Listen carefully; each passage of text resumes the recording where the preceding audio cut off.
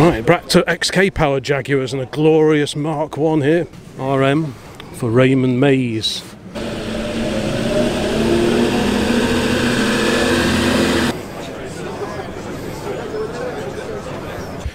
And here we've got a glorious pre-war Riley. Triumph 2000 Mark II, quite an early Mark II.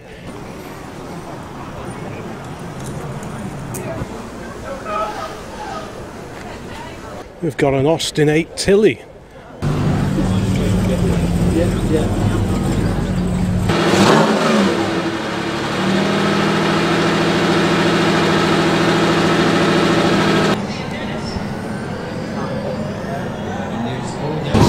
What an incredible car that is.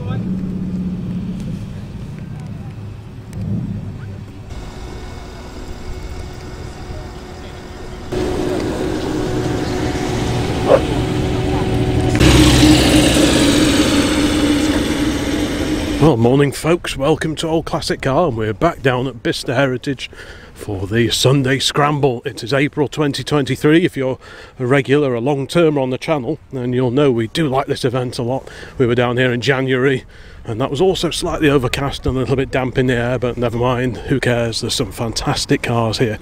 I'm sure we're going to see some real gems here today down at the Sunday Scramble. This is held several times throughout the year. Check out the Bicester Heritage website for details of future events. But let's go and have a look and see what's here today. It's also Drive It Day 2023, so we're expecting a bumper turnout of really great cars. And I can already see plenty already over there in the public parking area. It's not even 9 o'clock yet. Let's go and have a look in the public car parking area. There are still cars pouring in, but no doubt we'll revisit here before the day is through. There's my youthful assistant who's with me today. Morning. Morning indeed, yes. Right, let's go and have a quick shift. Oh, I like this 6-volt Beetle. Wow, look how original that is. No, I do like that. Nice old number plates as well. The ace plates, I would guess. Yeah.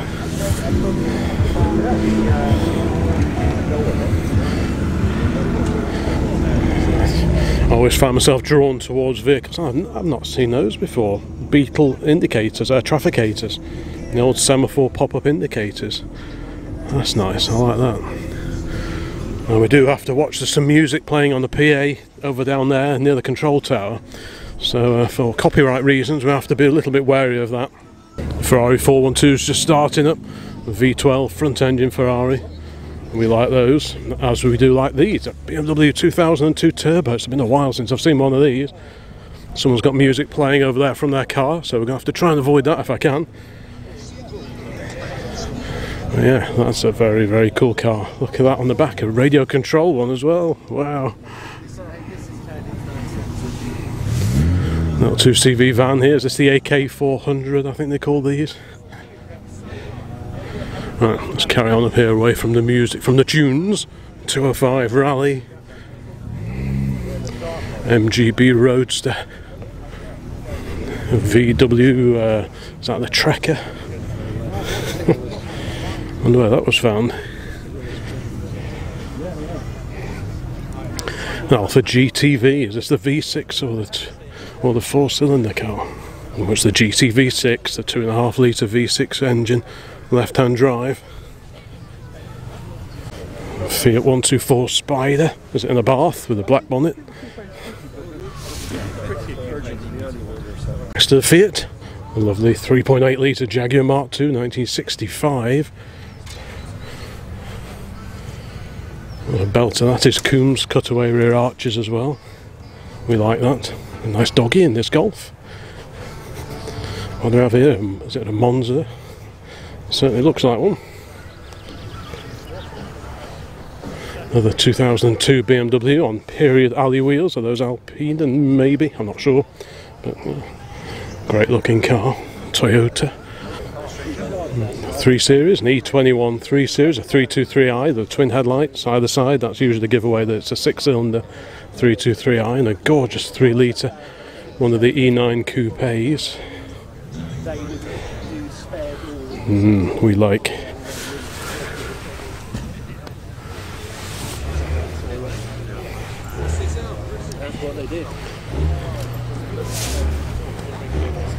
Complete with a wing over the rear window. This is not no, this is a modern. You don't see these Alphas too often now. Is this the Alfetta?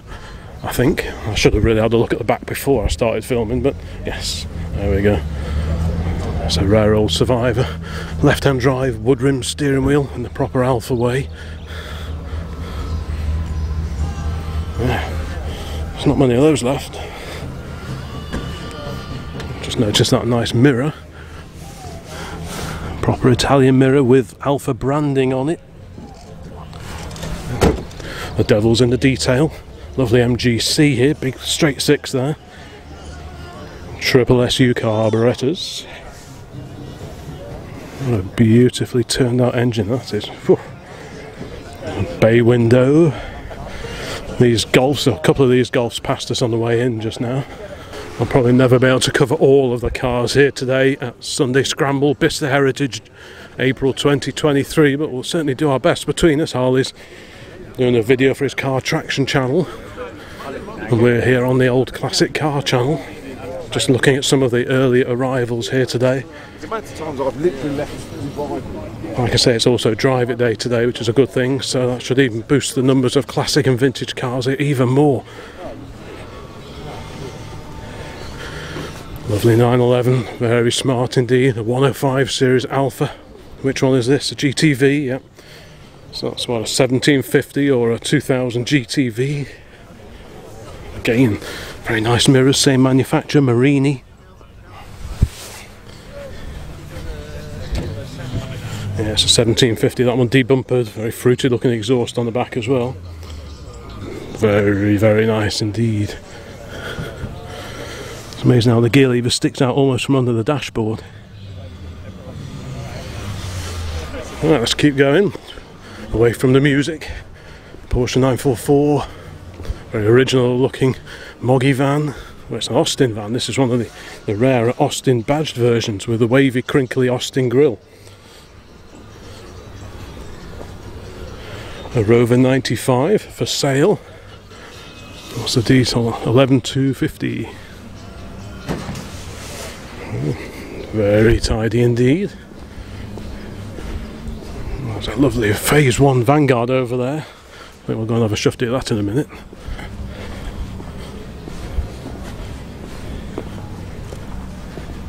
Rally prepared Escort. Another E21 3 Series, or is that the... No, this is a different one, isn't it? There's that 323i over there somewhere, I can just see it.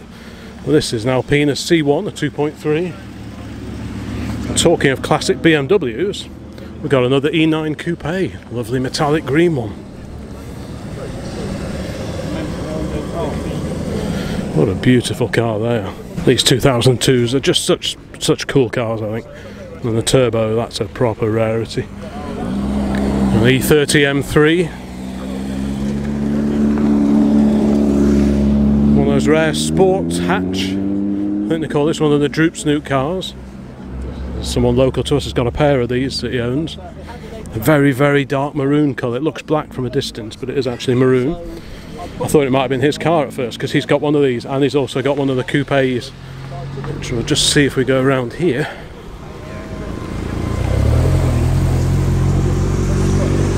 So a pair of Droop Snoot Vauxhalls. Wow, they're rare. 2.3 litre if memory serves.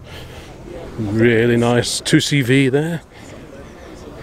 And another 105 series Alfa Romeo on the end of the row here. It's a 2000 on an M plate. Fairly late one. Such a swish little car.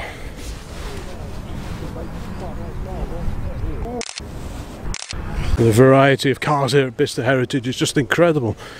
Got a 123 series Mercedes coupe, they're nice. A Senator, is that? Fintail Mercedes. Great collection of badges on the front of this one as well.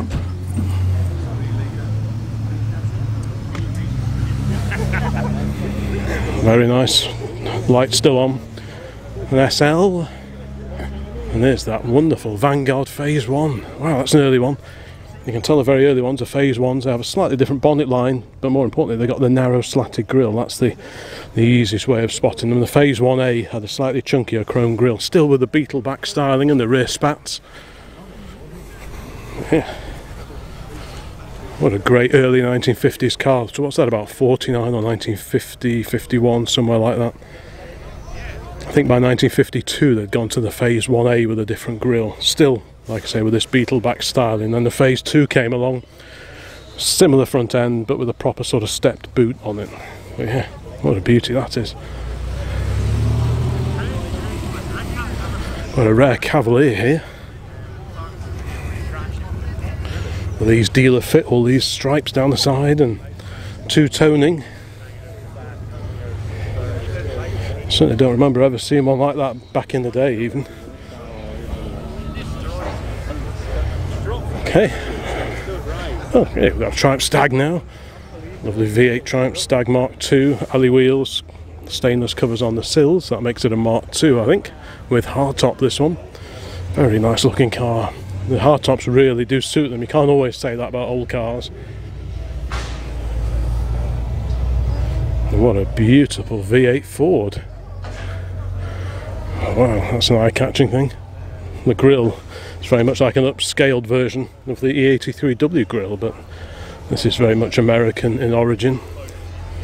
Quite modified. A huge turbo lurking under the bonnet there. What's that doing there? That's a very big turbo. It's got to be a modern engine, isn't it? Yes. It's still Ford, isn't it? It says Ford on the top, but it is a modern engine. It's no longer the original V8.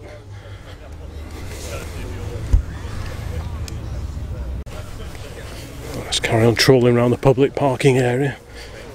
Nice MGB. Rally prepared 205 Rally, appropriately. A very, very low bends.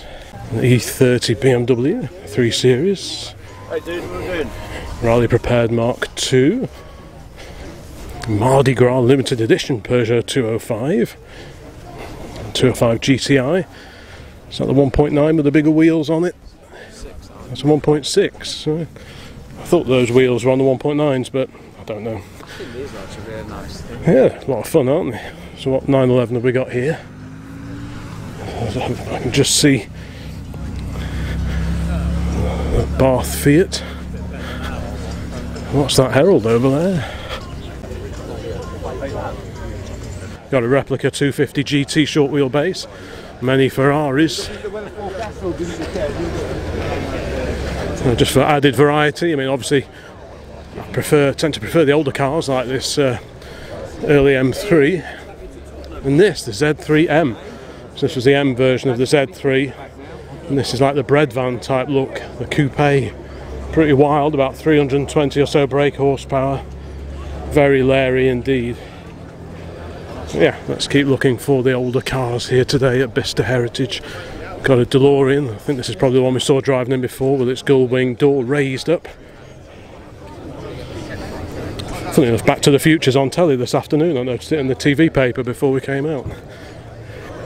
And many, many more desirable modern cars. But let's just keep going a little bit further up here, because here is that Ferrari 412, 4-seat front engine V12 Ferrari. Most of these were automatic, but a few of them were manual gearbox. So what's this one? Oh, it is a manual stick shift. Oof. Right thing, isn't it? Wow. Yeah. It's quite unusual being a manual. Clearly it's been in a road test, March 2023. Yeah, I think these are quite an elegant car. They were sort of overlooked for a long time, but I think they're quite handsome cars. A bit more understated than many Ferraris, certainly the modern ones, for my liking, but I think that's quite a classy looking car. Really, especially being a manual. Yeah, manual.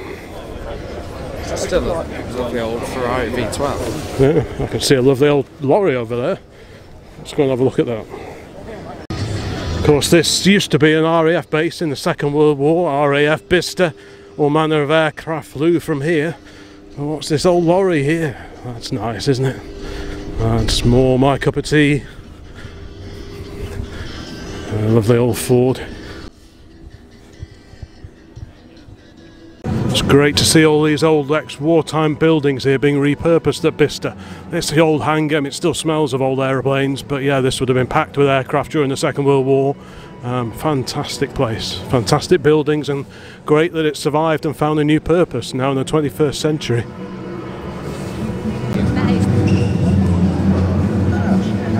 In the late 1930s, early 1940s, one of my grandfathers was based here at RAF Bicester, early doors in the Second World War, and flew Blenheims. Now I thought today, as we're here at Bicester in the surviving buildings surrounded by them all, and it is also St George's Day today, and his name was George, so I thought it'd be highly appropriate that I brought his old dog tags. These are the tags that he would have worn when he was based here and elsewhere during the Second World War. G.W. Thompson, I don't know if you can actually see that, but those were his original RAF dog tags that he wore all the time throughout the Second World War, his time in the RAF. And these, what, 80 odd years ago, would have been here while he was serving with the Royal Air Force. So, and especially as it's St George's Day, I thought it'd be highly appropriate that these old dog tags come out of their box where they normally sit in a drawer, get some sunlight here down at what was RAF Bicester.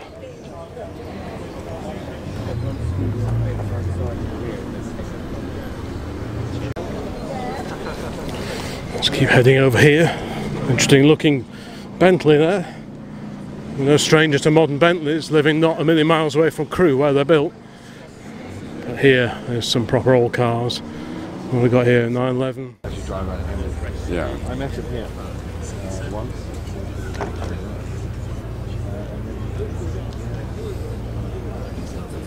I ended up chatting to him. It was quite interesting. Putting an electric motor. Sorry? In this one, just 42. I mean, it'll do about squash the device. And then they just feel back there.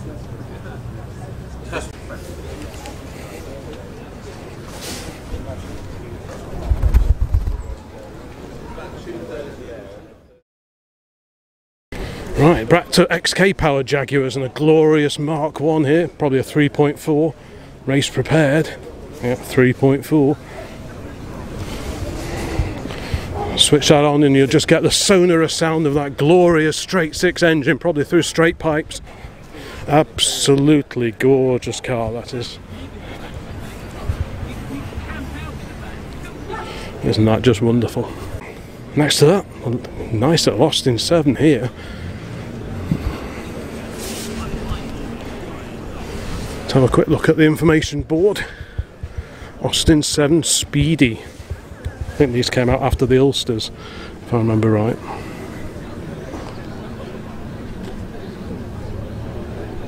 It's got a lovely plate on the back of this one. Is it? Yeah, it's really nice setup. I noticed a BRM registration. Yeah, which is wow. a lovely thing. Lovely letters, complete with the little serif on the bottom of the 4. It's always nice to see.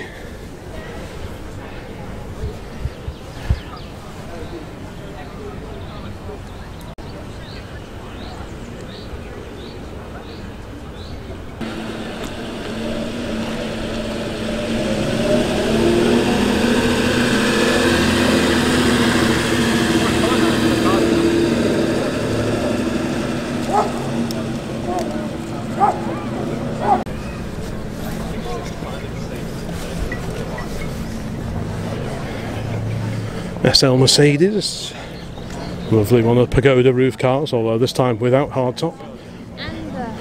XJ Series 2. We were talking about XJs back at home yesterday. This is a Daimler version on a P registration. So is it the straight 6 or the V12, I wonder? Let's have a look at the back.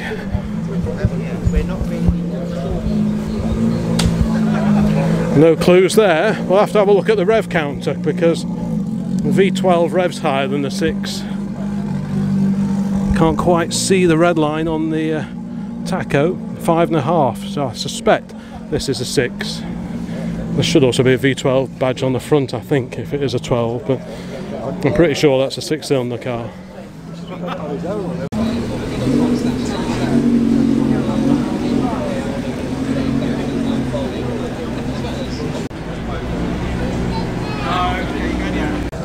Next to this beautiful Mark 1 Cortina, we've got this equally gorgeous Zodiac, again on slightly wider steel wheels. And look at that badge on the front there, RM. RM for Raymond Mays. He of Raymond Mays engine conversions for the 6-cylinder Zephyrs and Zodiacs in the 1950s. And of course founder of ERA, English Racing Automobiles, before the war, and BRM, British Racing Motors, after the war. Yeah, so a Raymond Mays tuned Ford Zodiac Mark II. What a Bobby Dazzler that is. A couple more of the Mark II Ford Zephyrs here. So the Zodiac, the Raymond Mays car over there, that was the top of the tree, and then the Zephyr was sort of between the Zodiac and the Consul, which was a 4-cylinder car. But yeah, very usable classic car that is. Lovely, lovely cars.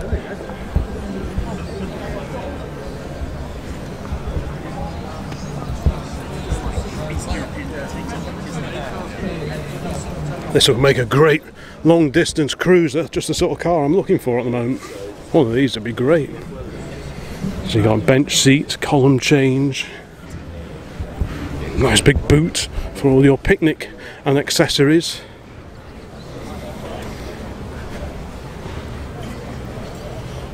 I like the exhaust tip. Who made this one then? Made by Radiot, made in England. Radiot, better known for their range of fog and spotlights back in the day, but nice to see this proper period exhaust extension here. It's all about the details. As well as the historic setting here at former RAF Bicester, it's just the variety of the cars you get here. I mean, look at this. Some sort of support vehicle for a cycle racing team.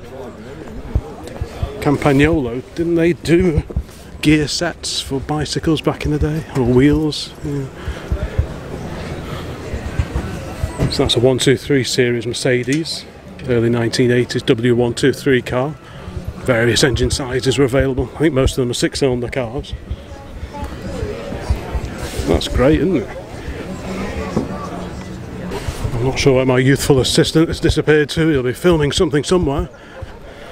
Let's keep going and see what we can see parked over here. There's some lovely aircraft over the back there. We'll have a bit of a closer look at those in a minute. Got a Mark 1 Escort here. 3,000. Many louvers in the bonnet. Someone's been at play there, I think. The 123 series Mercedes. A Mini Clubman. But there's always places around. What's this over here? AVG 779D. What do we have here then? A Matra. Wow. I could feel the anguish. I'd have sold it for 50 quid. Yeah, I know. Oh, yeah. I found in Italy 68.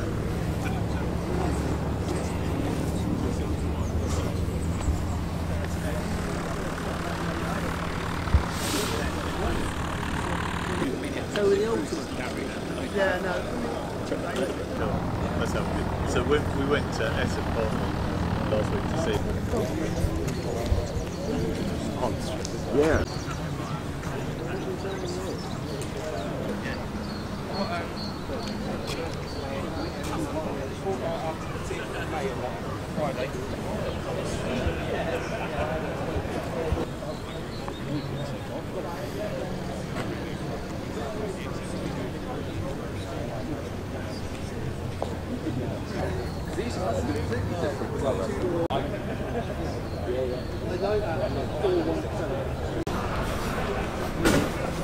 Wow, here's a great old pickup or ute of some description.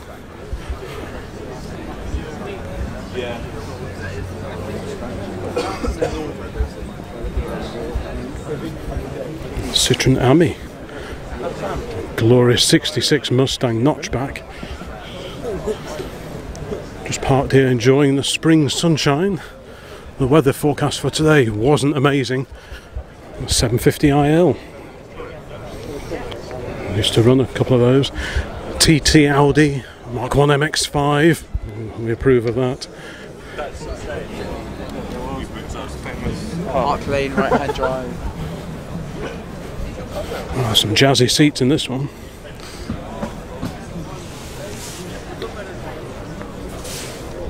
Over here we've got one of the XJ40 series XJ6s.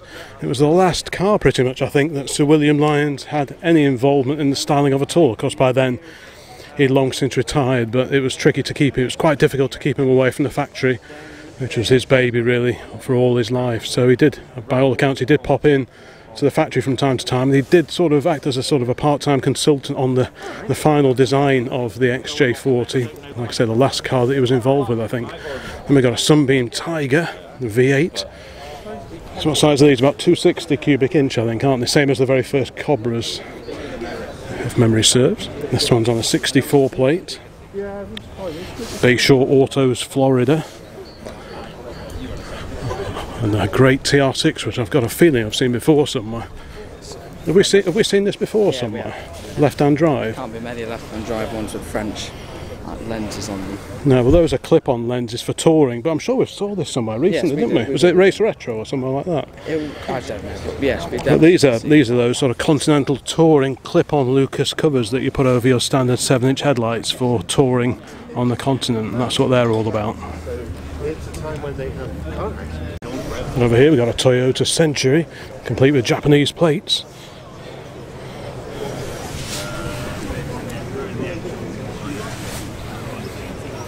Quite a plush machine, complete with rear curtains. Look at those net curtains in the back. An Aston DB7 here.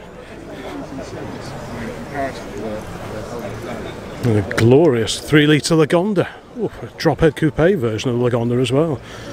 Rear hinge doors, very swish car. I like that. That would do, wouldn't it? That would do. That is, yes, that would just be lovely. It's different.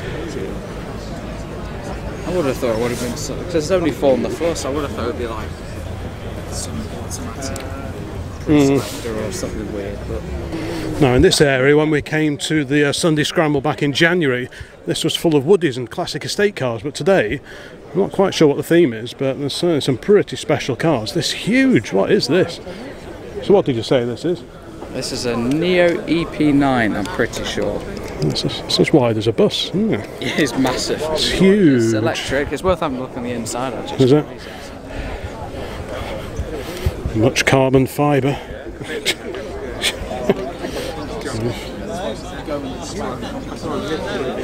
Okay, right, let's go and have a look for some older machinery. Right, it looks like a DTM Mercedes. These were pretty wild. That's quite neat. And the Vauxhall 3098, I believe. I could be wrong, but I think it's one of those. Beautiful vintage Vauxhall, the sort of car that the VSCC was even founded for. Almost for enthusiasts of cars just like this. Let's have a quick look on here. That's just a list of events for the VSCC. Wow, what a beautiful looking engine that.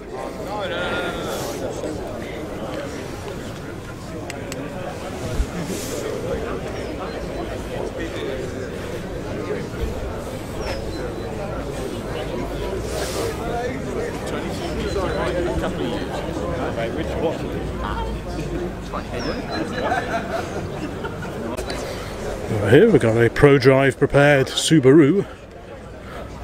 The car I want to have a look at is the XJS at the back. That's a TWR prepared V12 XJS.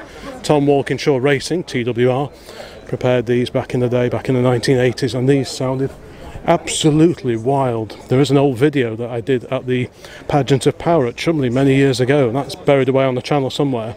And it just shows one of these firing up and running in the paddock area, and the noise from those straight pipes sticking out under the sills there from this much-tuned V12 engine. It's just phenomenal. The noise that these things make is just epic, epic car. I noticed you've got this here, the stock sequence coming out here.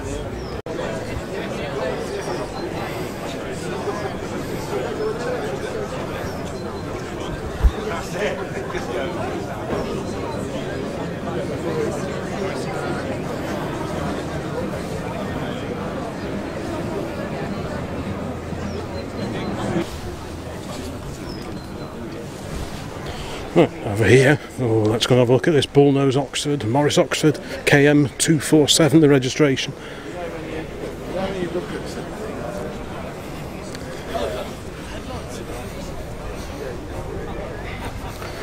Mark 2 Mini Cooper or Cooper S, it's a Morris badge version, this one.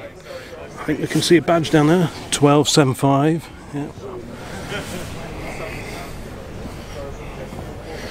That looks like fun. Proper nice 10-inch mini light wheels. Minis do look great on the proper 10-inch mini lights, I think. Revised grille of the Mark II, slightly bigger than the Mark I. And another Bullnose Morris here, this time it's the Cowley. Well, it's down. Shell Motor Spirit, that's where your 2-gallon petrol can would have resided. On the running board of this vintage Morris. That to me is peak GT3 RAF. I'd rather that than the 992. I really like this. It's nice, isn't it? It's got one of the Pyrex Junior fire extinguishers. For light car, so it's quite an early one.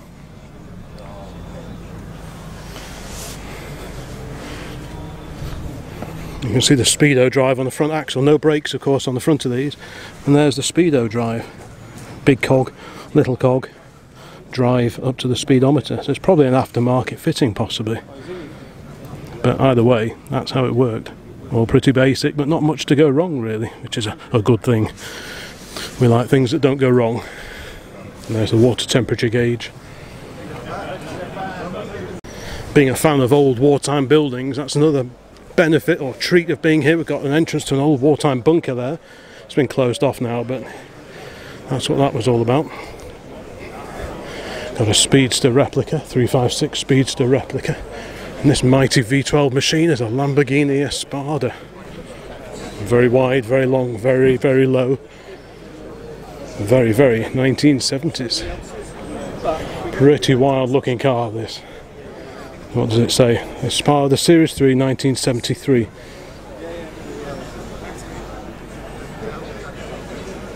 Owned by one family for over 4 decades, was brought back to life over the last 3 months, having spent over 20 years in storage.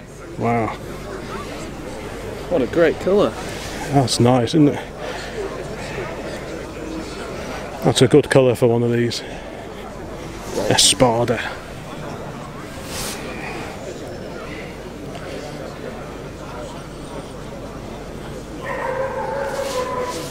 Right, let's carry on. GT3 RS.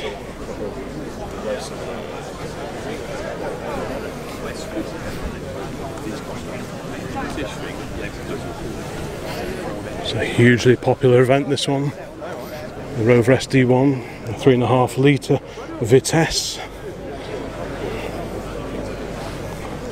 On a B registration, so what's that, about 1984 or thereabouts. Oh yeah, quite a handsome looking car, this one, I think.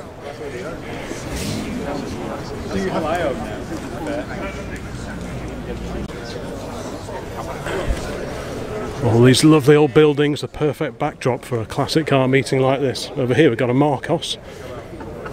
Early ones of these had a Volvo engine in, the 4-cylinder Amazon engine. Later they switched to Ford. So this has got the 3 litre V6 Ford engine in it. One of the guys that was If you know your Triumphs, you'll recognise these bonnet catches, because these are off a Triumph Herald or a Spitfire. The M, because Michelotti did the design, the body design for the Herald and the Spitfire, hence the M on there. So that's where that came from. A great car. I've got a Ferrari here. What's that, a 308, is it? Yeah, a Dino 308 GT4. Nice car. Yeah, it's quite simple, isn't it? Elegant, simple, not too in your face. So that's a good thing. Morris Minor convertible.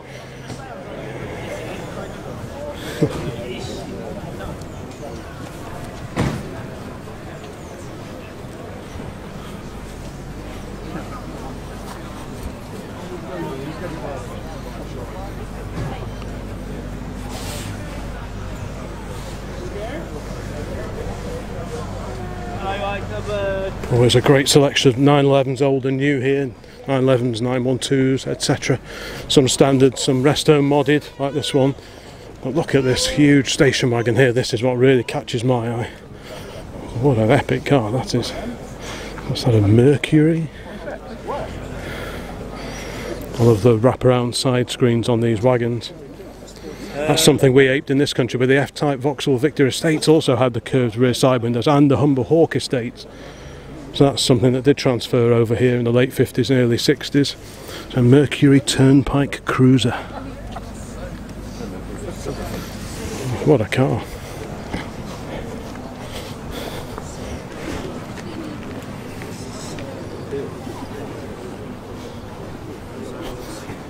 And it looks so original as well. It's not been tarted up, unrestored, just preserved, different wheels, but otherwise looks really, really original, complete with that roof rack on the top as well, which we approve of because we like old roof racks for some reason. Oh yeah, Mercury Colony Park. It's pillarless as well. How many estate cars were pillarless? What a wild looking car this is. A little bit of information on the screen here. It's for sale. 1957 Mercury Colony Park 9-passenger pillarless station wagon.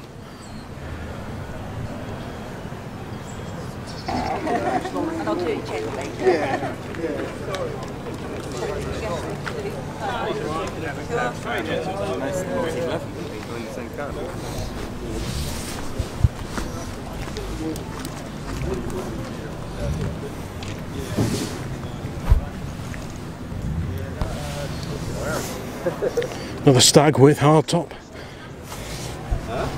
Great old 64 Land Rover here, a Series 2 or a 2A. Restored.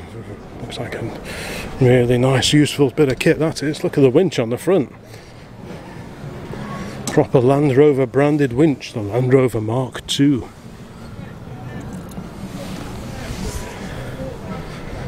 That's great, that. XK140, a drop-head coupe. They did the Roadster, then the drop-head coupe was also folding roof, but a more substantial roof, more plushly trimmed, etc. And the J in the lamps there for Jaguar. 1967 Mercedes SL, Triumph 2000 Mark II, quite an early Mark II.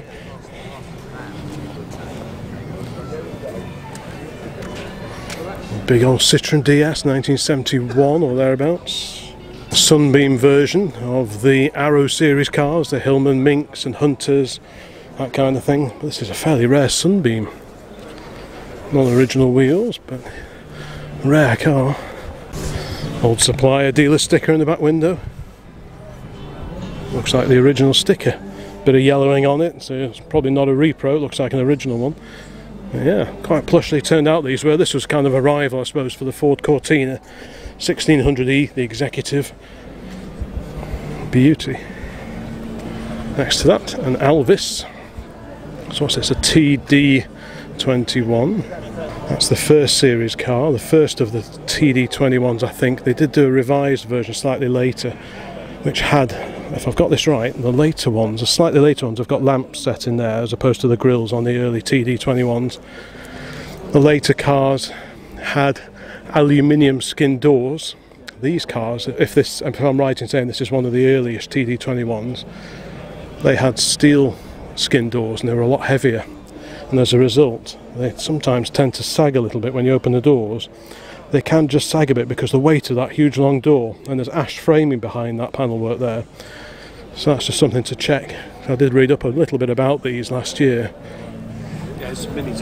A really elegant car, and I mean, no all cars are cheap, but relatively speaking, these are still quite a good buy. The convertible versions are a lot more expensive, but these fixed head cars, which I think actually look better, probably half the price of the open top cars. This great little Fiat 500 here, and a very grubby Bentley. Oof, that looks like it sees a bit of action. Beautiful Bristol 400 here. I'll have to keep talking because there's some music playing, but yeah, these are gorgeous. These are one of the earliest Bristols, built post-war. A stunning bit of kit. You can really see the aircraft factory, the company lineage in the streamlined shape of these Bristol 400s. Absolutely stunning car. We've got a 66 E-Type alongside that, Series 1 or 1.5, and then an M635 CSI. That's the M version, of course, of the 6 Series Coupe. Got a Z4 alongside, designed by Chris Bangle.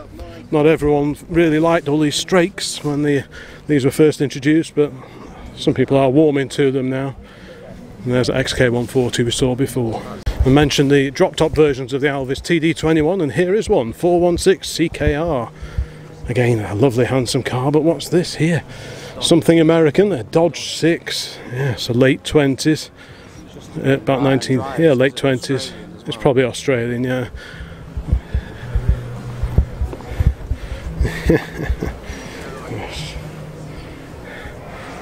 Looks like someone has fun with this, don't they? A bit of trialling probably, looking at the mud on it.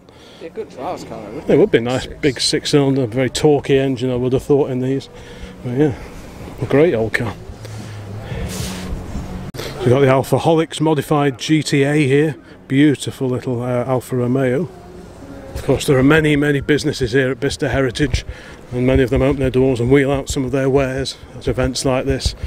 And here we've got a glorious pre-war Riley.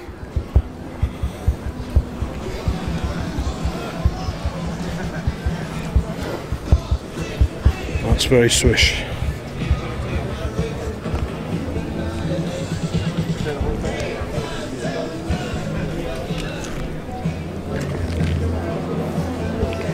Here's Sunbeam Talbot.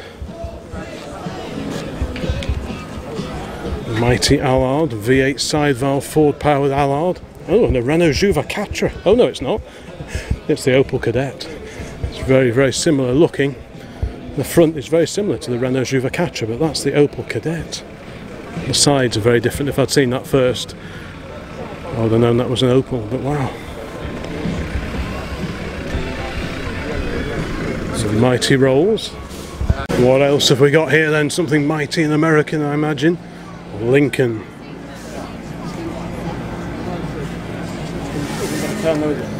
Wow.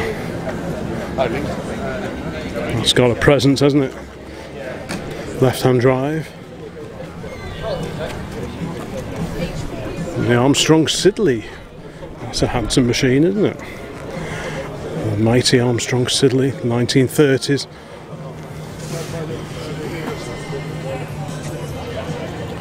I think I spoke about this one at the earlier scramble earlier in the year, and someone told me off for referring to it as an Armstrong Siddeley, because I was told it should be referred to as the Siddeley Special. So I'll cover myself by saying both. But yeah, either way, beautiful pre-war saloon. Lucas Trafficators. I love these stylised door handles. The Rolls Royce alongside. Two-door Cortina with Lotus badges. So that'll be a Cortina Lotus, because only the Mark 1s were technically called Lotus Cortinas. The Mark 2s were Cortina Lotuses. They were actually built at Ford's, whereas the earlier cars were assembled at Hethel, at Lotus's base there. We've got a 2CV here, late 1980s. Got to have a quick look in the main shed here, see what gems are for sale this time. Got a Morris Mini Cooper S, race prepared MGA, Alvis Saloon over there, a bevy of motor bicycles. Look, no, I like that style. That Sunbeam was here in January when we came for the, do you remember, Sunday Scramble? Most of this was in here. Yeah, I mean that's a gorgeous car, isn't it? I love that.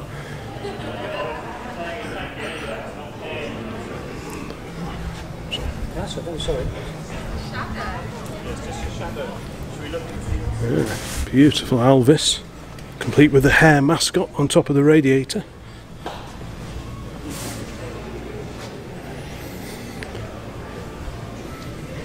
Bit of everything here.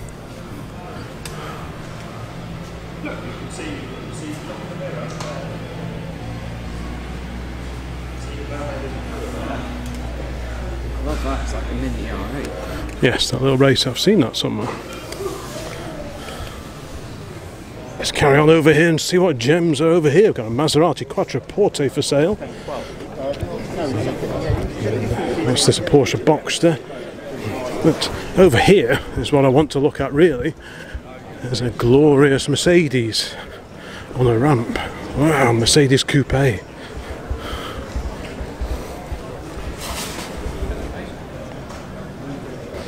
Lotus Cortina Mark 1, Austin Healey 100 of some description, that's the 100M. So that's the competition oriented version. Got a 911 Targa. Wowzers, a Bristol 403. Again, beautifully aerodynamic cars reflecting Bristol's aviation heritage.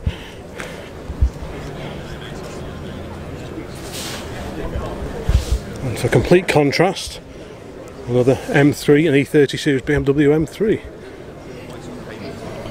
Flared arches are the giveaway for the M3, as is the shallower rear screen, different boot lid and many other things.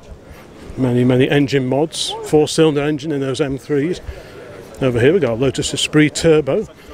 There's that silver Fiat 500 rolling along.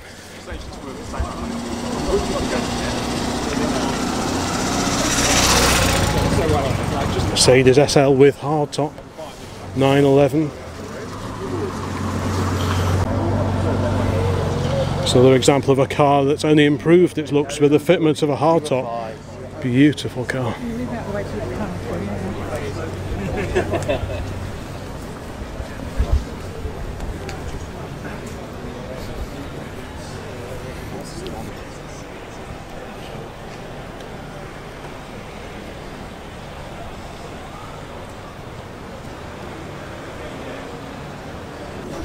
I like the look of this Datsun pickup, a Datsun 1500 pickup. There's a rare old girl.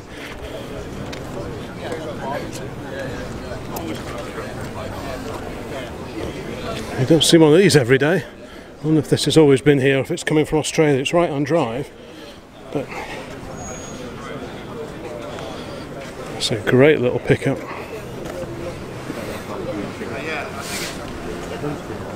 Appeared to be in Rally Car Corner.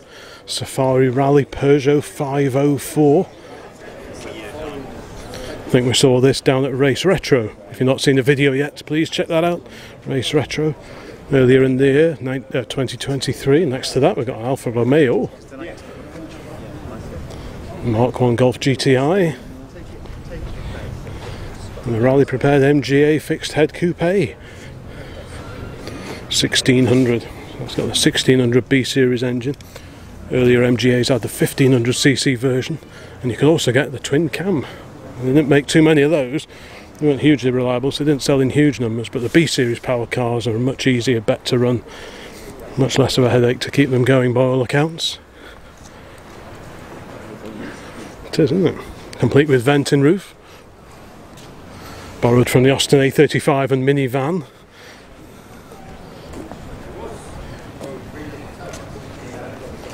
Just kind of looking at that building over there, people seem to be peering inside. I'm not quite sure what's in there, but there's only one way to find out. If we wend our way past the Peugeot 504, director's parking, see what's in here. I can see a little Fiat. There we go. You have to put them really low.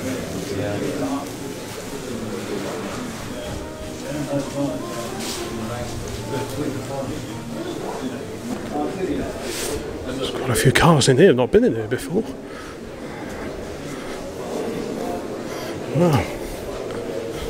So what do we have here then? WW2 left-hand drive. Austin Healey Frog Eye Sprite. Mark 1 Sprite. 948cc A-series engine originally fitted to that. That could well have a 1275 in it by now. Got a TR, I think it's a 4A left-hand drive.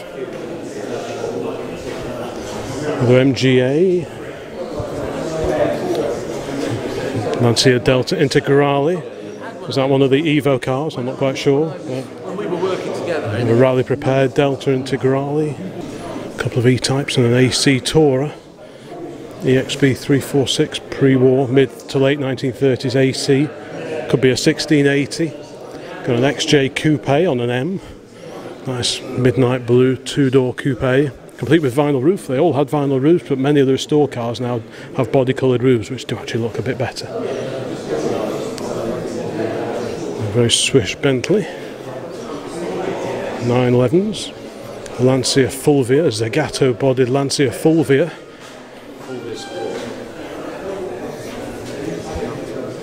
Porsches. Ferrari. And what's this Lancia at the end here? Let's have a quick sneak round here and have a look at this gorgeous Lancia.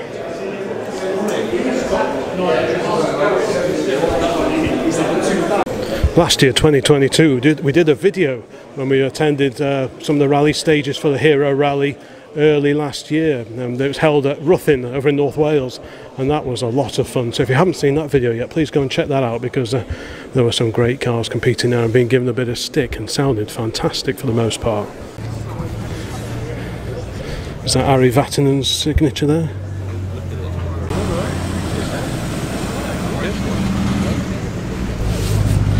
Jill's got a signed piece of paper.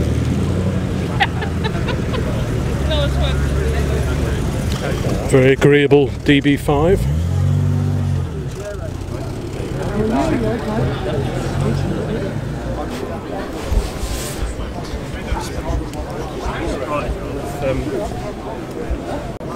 What a beauty this, the Riley Monasco Pirate, VSCC hill climb and racer. Beautiful car, 1929.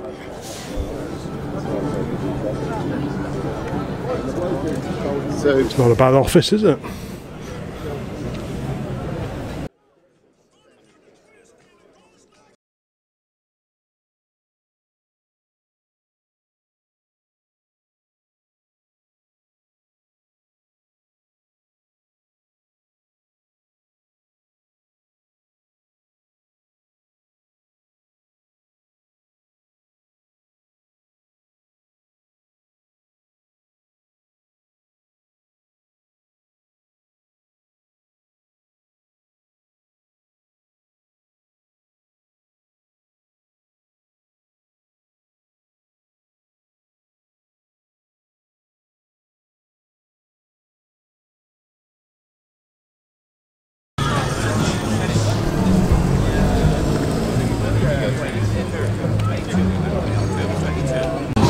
What an incredible car that is.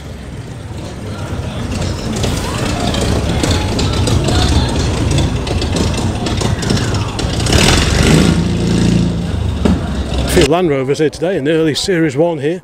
Headlamps behind the grille. That's a nice early one, very original looking. Look at those old Perspex side screens.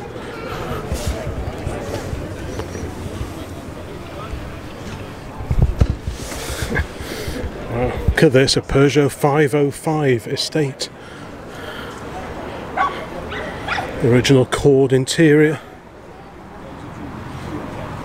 3 rows of seats, huge car. How practical a classic is that? 1980s in date. Portuguese registered according to the number plate. A little P on the end there. Great car, I like the colour. It's a car for a lot of friends, isn't it? Yeah. Air Ministry. It's got the wartime crow's foot, number 37.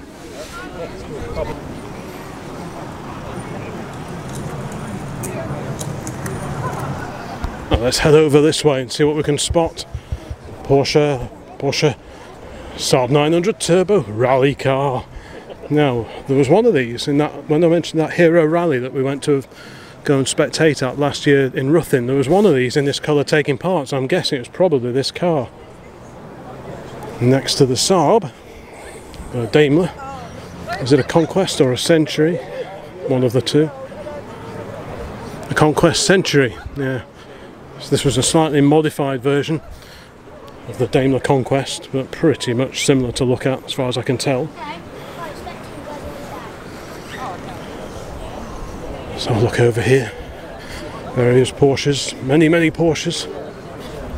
Lovely old corrugated tin hut over there. Mazda RX-7, the rotary engine car.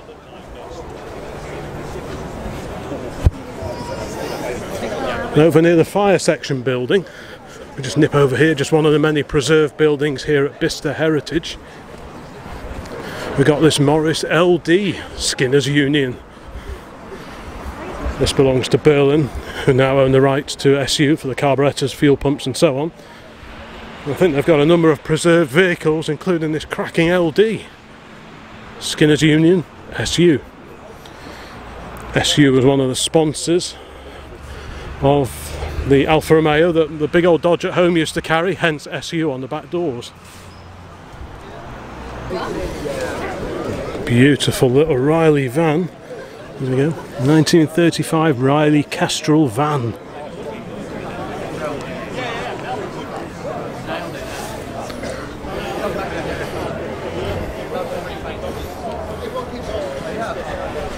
You can see why old vans and lorries and such like make such great promotional vehicles, especially if you're in the heritage game.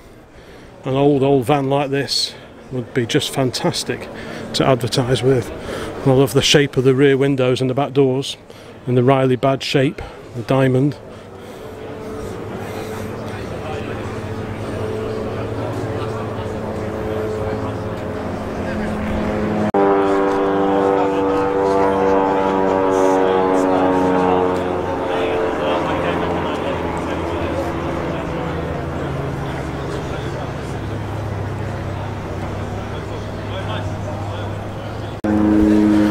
The sun is continuing to shine. The sun shines on the righteous, so they say.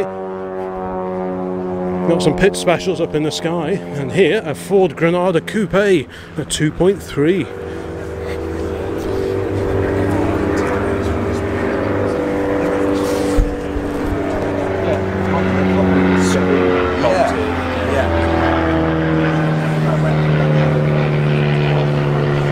Appears to be an orange car corner. We've got the Granada there, the Scimitar GTE, a pair of Datsun Z cars. So what are these, 240Zs or 260Zs? I can never tell the difference. I'm guessing 240Z. 240Z, I think the 260Z, the reverse lights were here. I think that's the difference. I'm sure there are many other differences. There we go, and there's another 240Z. Is this one of the Samurai cars? Samurais were the souped up versions of the 240Zs back in the 1970s. I don't know if that's one of them, but either way, it's a fantastic looking car, straight six engine.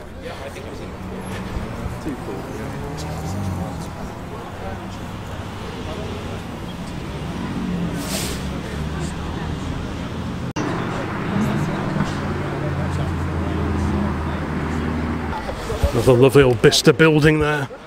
All these original window frames and many wheels and tyres stacked up in there. MGPB it says. Right, so got a classic Rangy.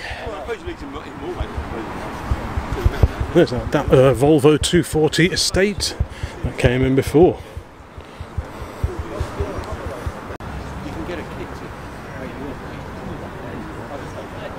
Oh, we've seen a few Mark IIs, no S-types yet, or no 420 so far until now. This is a Jaguar 420, there was a Daimler 420 as well.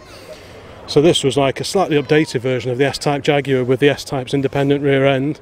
The Mark II didn't have the independent back end. Yeah. But unlike the S-Type, which the S-Type was sort of similar to the Mark II at the front, the 420s have a much bluffer front, which was a sign of things to come, i.e. the first of the XJ6s that came along in 1968. So this was an interim car. This one's from 1967. Yeah, lovely set of badges on there, but this is an early 67 car, 420. See, I think this is lovely. Oh yeah, it's a lovely car. I just prefer, I think, the curvier front of the S-Type, that's all. But still, yeah, there's no harm in that. 944. Then we've got the Morgan Works building there, here at Bicester. Many Morgans. And here, an SL, a 1967 Mercedes SL Pagoda, with the Pagoda hardtop this time. We saw an open top car before. So you can see the Pagoda roof, and in the background, a lovely old concrete water tower.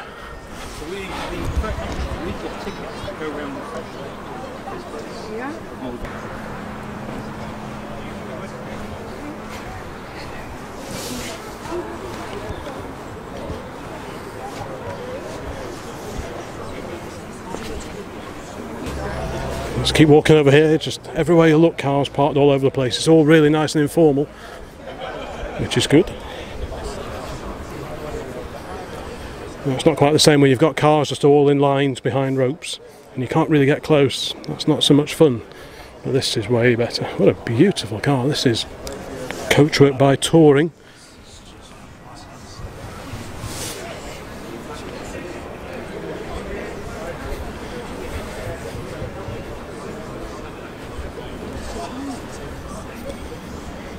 M registration, Volkswagen Beetle on the end here, next to its younger cousin, the Carrera S.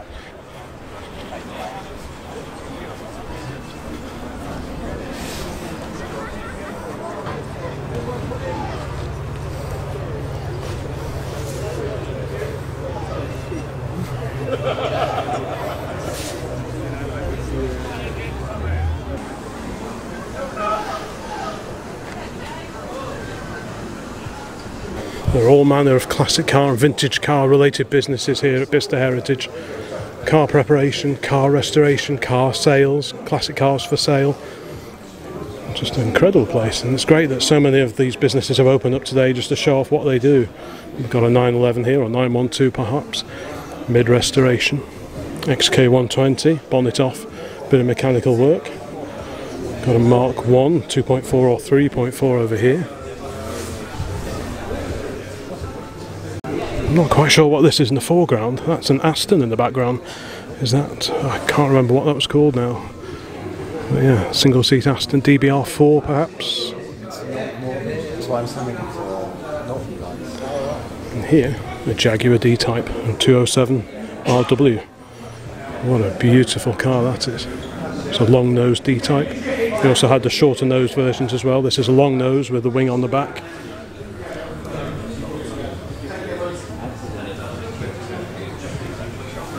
What a glorious car that is. A genuine, as far as I can tell, genuine Jaguar D-Type.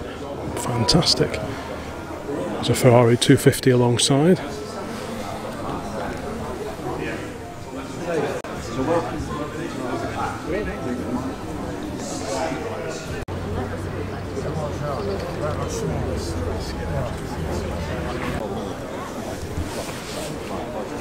Let's keep walking up here then, past the Morgan building. A couple of fantastic Mercedes-Benz. I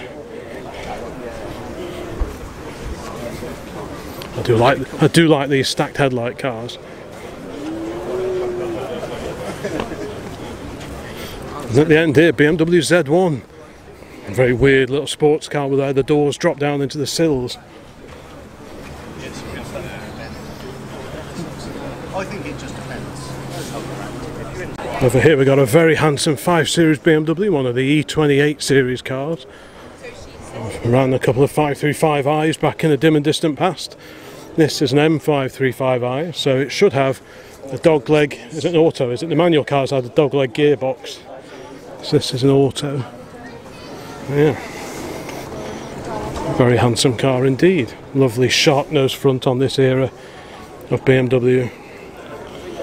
Compared to what they're making now, it's like night and day really. There's this Toyota we saw as we were walking in before. I wonder what the story of that is.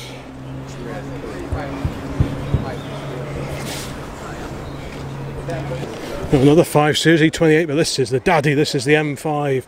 About, now let me think, it's about 286 brake horsepower thereabouts, big straight six. Now, as to the colour, Cinnabar red, perhaps. Please correct me in the comments if I'm wrong on that, but beautiful, beautiful sharp red colour. Of course, as we look at this glorious Aston Martin, the question you're all asking yourself is, where was that car first registered? Well, fortunately, I've got my I Spy car numbers with me, and if we flick to the PA page, we will see that PA is a Surrey County Council registration. So there you go, that Aston spent its early years driving the roads of Surrey. Handy little books these.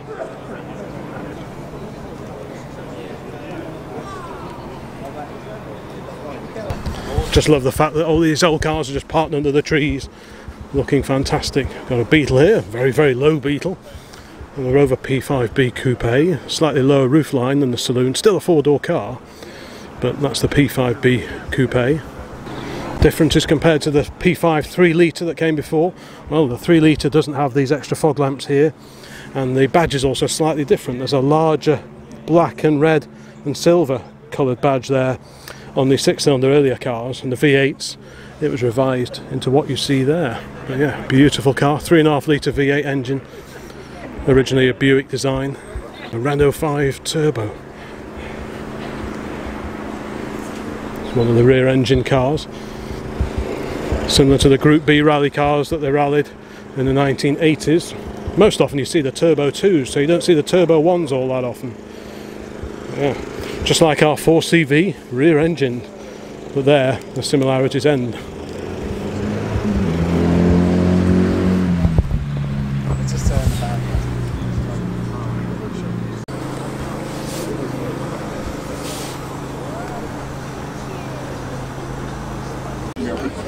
Oh, a bonkers looking Thunderbird, Ford Thunderbird.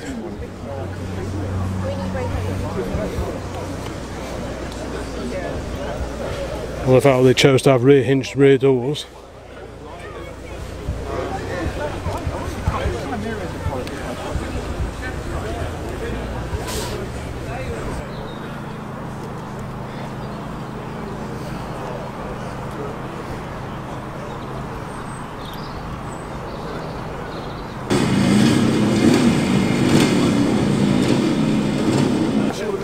Another beautiful 900 turbo, 3-door 16 valve turbo. What a cracking looking car. That is beautiful, bright red with a black lower cladding on the bodywork, which was a sign of these 16 valve cars initially when there was both 8 and 16 valve versions on sale.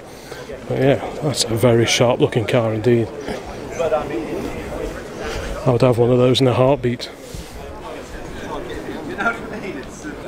Over here, next to a Mark II Escort, is this fantastic little Panhard, 1967 Panhard, left-hand drive. Well, I mean, the Panhard factory, they used to assemble the 2CV van.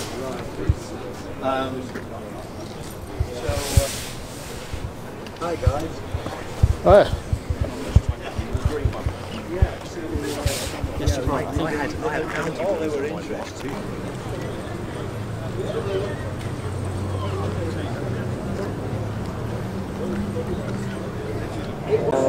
RS 1600i on MGB Roadster behind the glorious Saab Turbo.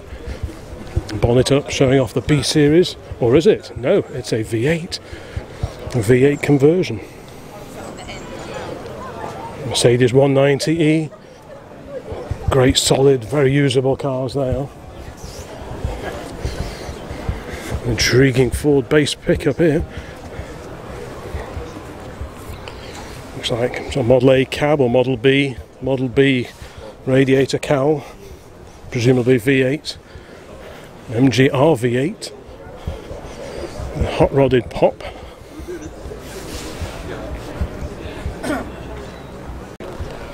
I don't think I'll bother asking you what car you would take home from this particular video because there's just so much selection here. It's fantastic. This gorgeous Elan Plus 2. Probably have one of these before a normal Lotus Elan simply because I could fit in it, I think.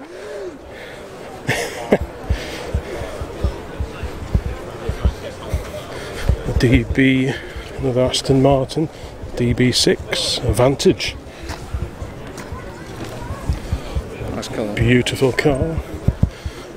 Rover 3.5S, that's the manual gearbox version of the V8 P6.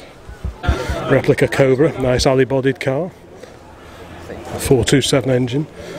I must say this is one of the best replicas I've seen. Yeah, 7 Series, got an E38 7 Series. Oh, it's got the arm brush. Bonny little Ford Fiesta here, 205 XS. XJS convertible. And a 911.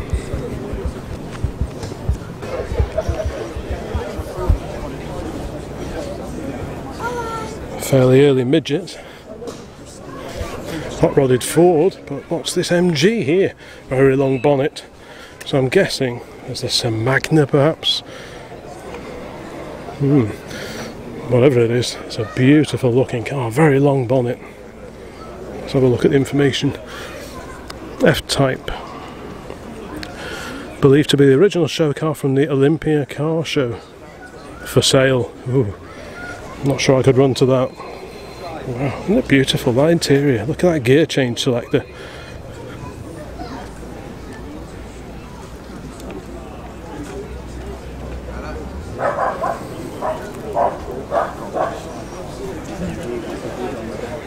It's a beautiful little car. Do you approve? Certainly. We like a nice period food delivery van or retail van, and here we've got a Morris J2 based coffee van. Wowzers. That's rare, 1964. You could get a Morris version with this grille, which is the Morris J2, and there was also an Austin badge version called the 152, which had a slightly different front end on it, but was otherwise the same vehicle. No shortage of demand for food here today, but let's go and find some more cars to look at. Now this is a fantastic vehicle. This is one of several vehicles with trailers that were built as mobile cinemas, like information vehicles for, I think they're produced by the government, if memory serves. But yeah, what a great old thing that is. It goes around the country showing all sorts of different films and things like that, so it's great that it survived and is still in use. Restored in 2010.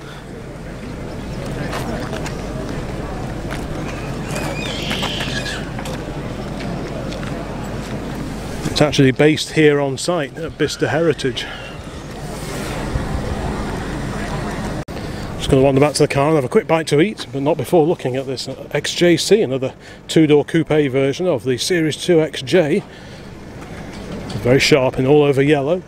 Then we've got a Roland Garros limited edition, Peugeot 205, Ferrari, and over here a Volvo 122S, four-door Volvo Amazon 122S, possibly used for a bit of club rallying, or if not, it'd certainly be ideal for it. Great car, 1966, mini light wheels, or mini light style wheels, I'm not quite sure, but yeah, fantastic. It's got overdrive gearbox, it's got the extra lever on the side of the steering column. One's for indicators and one is for the overdrive gearbox. One's for the overdrive gearbox. Alongside that, a somewhat modified Mark II Jaguar, but not any old Mark II Jaguar. This has got the supercharged V8 out of the XJR. Yeah.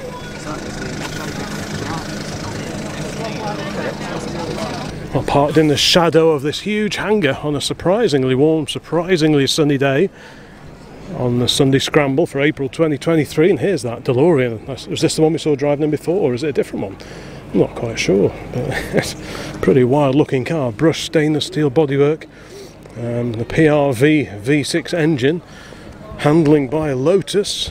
Colin Chapman's company had a fair bit of input into the handling and the chassis of these cars. Next to that, we've got one of the squared off tailed Alpha Spiders. Skyline GTR, a mighty Volvo.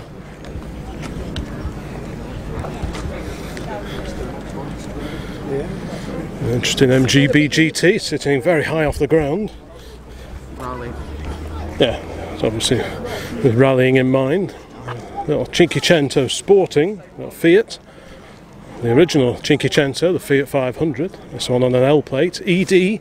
Where's ED? I can't remember. I should have a look in my little book, really, shouldn't I? But maybe not. And the Scooby-Doo on the end here. Over here, it's quite an early discovery. Looks like it needs a little TLC. This is a fairly early example of the Discovery 1. 300 SL that we didn't see before, one of the R107 series SL Mercedes. Well, as we head back towards the car for a quick bite to eat, we'll just have another look in the public parking area to see what arrived after we got here. We've got an MGB GT V8, quite a late Morgan 02 2002, Series 2 E-Type fixed head coupe. Got a Porsche 924 on trade plates. BMW 2002, MG midget rubber bumper, Triumph power under that bonnet. Another GT. W126 Mercedes S-Class. I like those wheels. Are they AMG or Zender or somebody? One of those 1980s tuning companies. 3 Series. The stacked headlight Mercedes saloon. Let's go and have a quick look on the back row over here. Don't want to miss these out, do we? There's many more cars over there as well in the distance that have arrived since we were here before. We'll just have a quick scoot round. It's a yellow Healy, an MGA fixed head, 6 Series, SL, another SL. Wowzers. Is that an alley-bodied 120? Often the alley-bodied cars, the early cars, have the separate side lights on tops of the wings. On later XK120s that was in steel and faired into the front wings, but the alley cars tended to have those separate housings. So that could be an alley-bodied car. And here we've got an XK140 fixed head coupe. You can see the difference in the grille, more slats on the grille of the 120 compared to the 140 that came along later. These had really big bumpers on them as well. Over here, Citroen Diane, of course related to the 2CV, and then there's the van version as well, the Acadian. Of course that on a K plate, 1971 or 72.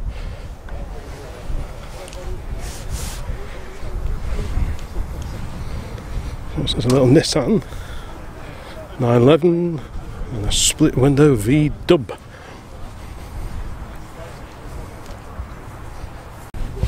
Well, let's return to the back row for a minute. Audi Quattro there. 911, the 46 Coupe 3 Series, somewhat lowered Mark II Golf 4-door, or 5-door I suppose, Healy 3000. Mini, another eye-catching, eye-popping Delta Integrale here, very appropriate registration. On the end of this row, what do we have here? An Aston Martin DB4. Wowzers. We've seen DB5 and DB6 already, and the single-seater, but the DB4, wowzers, that is one incredible looking car. Absolutely. I would, yes. I think these are stunning cars. Absolutely gorgeous car, that is. If your car is here somewhere but doesn't appear in the video, my apologies. Between us we'll try and cover as many of the cars as we can, including this fantastic 2-door Amazon. But you turn around or you just look where you were an hour ago and the cars have changed, cars have moved around, so it's very difficult to try and include everything in the video, but we'll do our best. Bonnie little 924. First Capri that we've seen today. Dolomite Sprint, 16 valve Triumph Dolomite Sprint. RS 2000, I guess they were rivals back in the day. We're meant to be going back for a coffee at the car, but I couldn't resist having a quick look at this Model A. Nice 4-door saloon, complete with luggage rack. Really good usable vintage car, excellent spare support on these. 3.3 litre 4-cylinder engine. Very, very usable car, really popular in VSCC events. Choice of suppliers for bits here in the UK. So if you're thinking of going vintage and an Austin 7 is just a little bit too small, you could do a lot worse than buy a Ford Model A.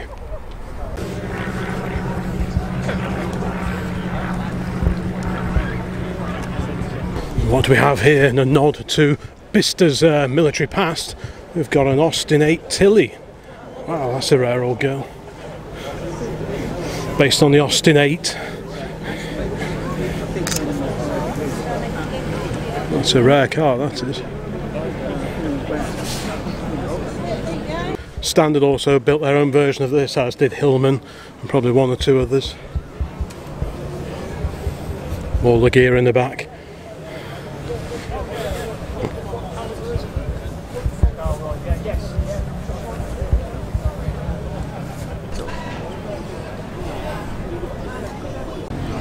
Old London taxi, based on the original Austin FX4, but yeah, it's quite a late one. That's a fairway, but still has Mark II Austin 1100 rear lamps. It's interesting Interesting facts.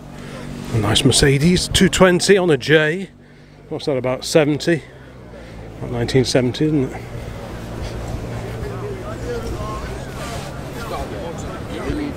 Is it? Basking here in the sun, we've got a grand old Morris Marina Super Estate. Good heavens, complete with period roof rack, period beach wind deflector up there, all ready to unravel and protect you from the worst of the elements in sunny Skegness or similar, eh? The Lagonda, the really weird one. Is there? Oh, the wedgie.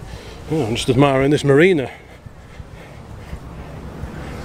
Wolf race, period wolf race, alley wheels.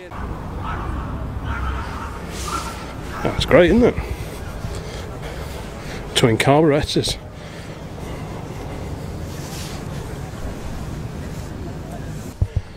VW, square back VW over here. It's on an F plate. That is gorgeous. You like that, don't you? Yeah, I really like these notch ones. I think it's the roof rack that makes it myself, but yeah, I like those. It's one of my favourite looking VWs. Yeah, it's an interesting alternative to a Beetle, isn't it? Yeah, I'd probably have one of these. Yeah, Type 3. Yeah, Type 3. Yeah, I really like it. Yeah, it's cool, that is. Right, let's carry on over here. Got a replica of a Porsche Spider, is it? Is that the 550 Yeah, Spider? 550 Spider. Replica of the 550, isn't it? Must be Yes. Yeah. And a mighty Bristol over here. Oh, right, there's a load of Lambos over there I missed before. Yeah. Very distinctive styling. We saw the lovely Bristol 400 earlier on and the 403 Granada. But yeah, things but there's certainly a lot boxier by the 1970s and the 1980s. Something of an acquired taste, but impressive nevertheless.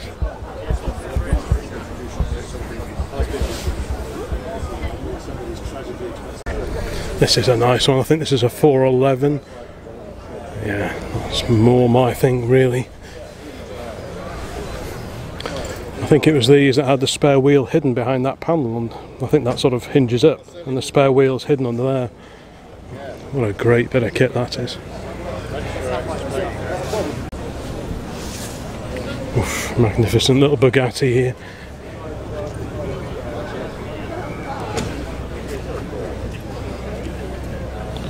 I think with the original French Marshall lamps.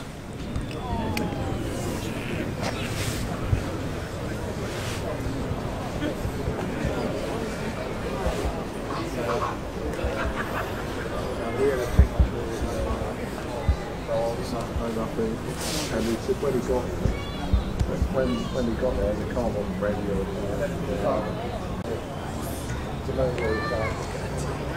His work was good. Well, yeah, I mean, nice and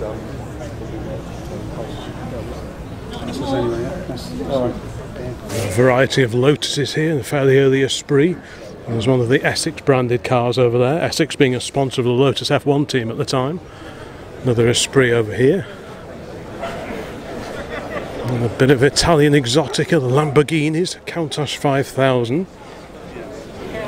What a wild car they are.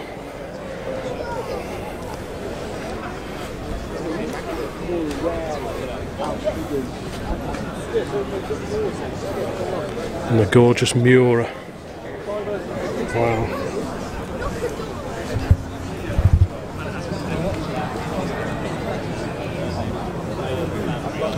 That really is quite something. Let's put it in and see.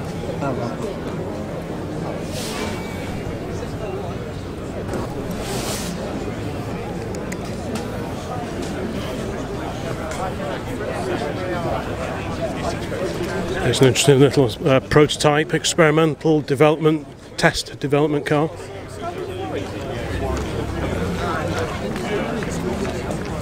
I think it's in Austin. It's something Austin. Austin Zander, that's it. That's right. I read something about this before we came. What's the point? I'm not quite sure. We'll have a look at the information board in a minute. It's parked alongside a similarly wedgy Triumph TR7. Let's have a look at the information board for this one. The 1969 Austin Zander, on loan from the British Motor Museum. A mock-up made of glass fibre reinforced polyester over a wooden structure. Well,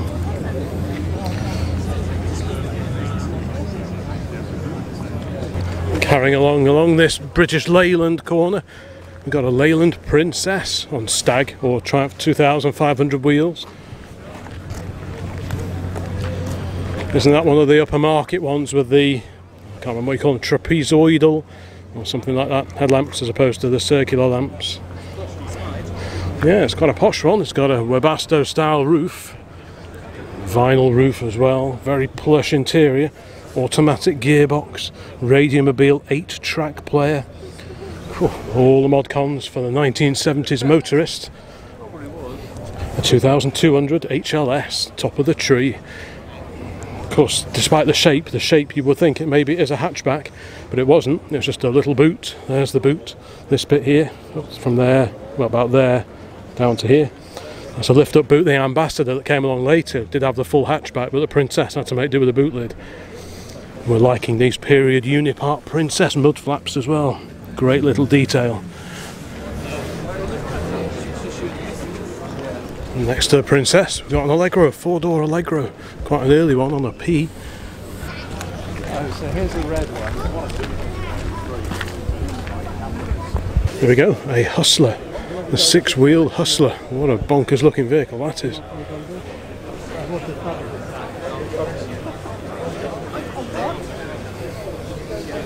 Nice bit of joinery going on here in the body of this car.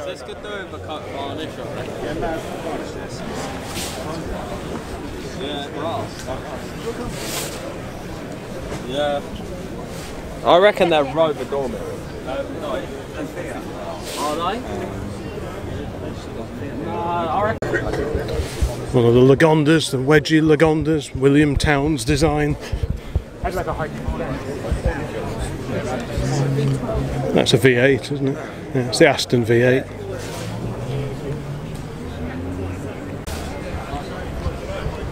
What do we have here? A 1932 Morris Minor, same year as our little 2-seat Minor that's in the garage.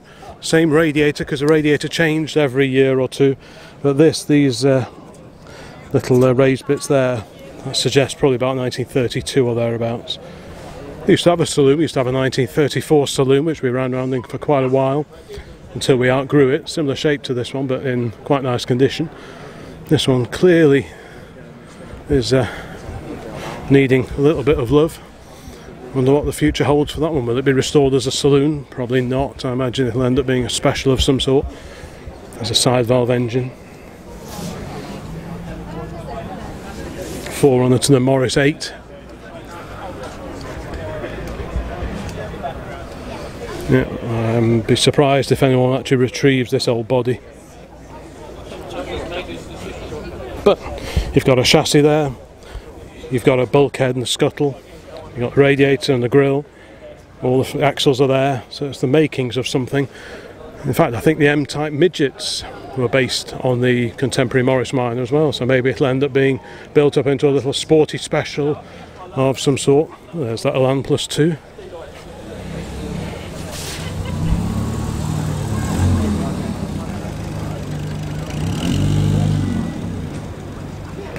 Next to the little Morris Minor, we've got a work in progress Alvis. Oh, it's a handsome thing. Bit of work going on with the hood. Yeah, so I've got a 2-seater in here. I love the door trims, very swish.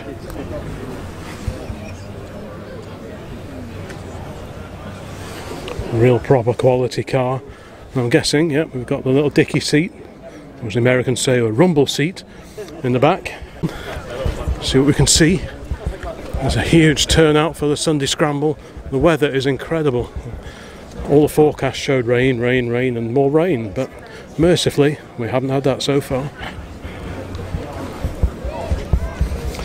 And Overland, glorious Overland.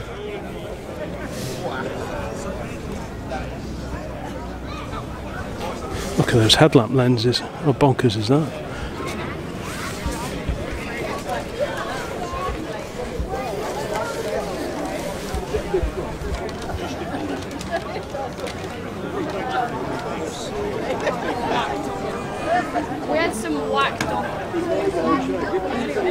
So many of the little buildings here at Bicester Heritage have been repurposed and now find themselves home to vintage and classic car restoration experts, including this trimmer. There's a vehicle upholsterer here, Harry Fraser, in the old engine test house.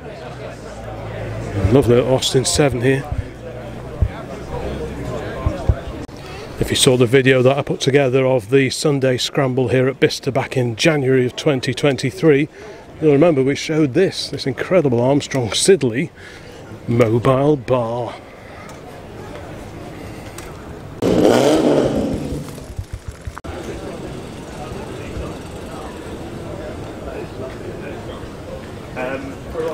Got a Carmichael fire appliance here. Now this followed us in this morning. I've got a feeling this is a Stutz Bearcat. Beacon Motor Lamp Manufacturing Company of Cleveland, Ohio, the Beacon Signal. Halt. Is it for sale, is it? Oof. Have a guess. Stutz. I don't know, 120. Right? A two-room copy of the original body.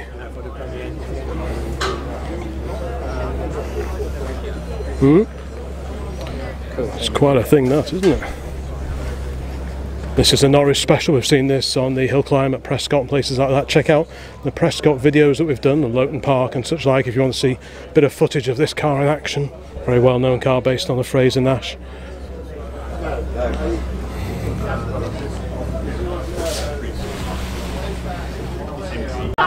Now we've got some nice wheels in here, bit of class in here, mainly Bentley as far as I can see.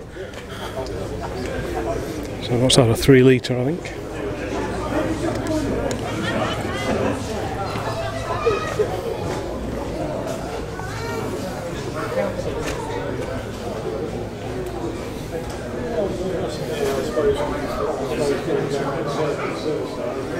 Yep, some very swish looking motor cars in here.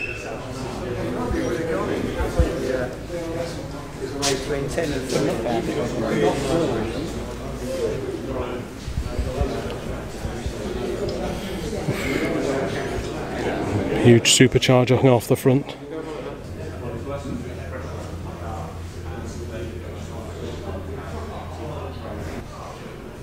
That is pretty nice.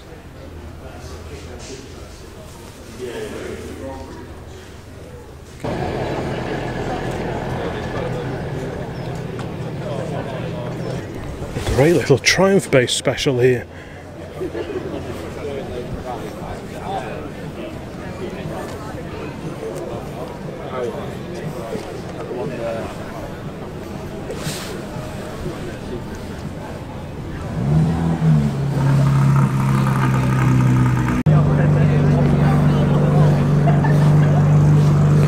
Next to this Dodge Challenger, I've got a huge selection of vintage cars over here, starting with what appears to be an Ulster.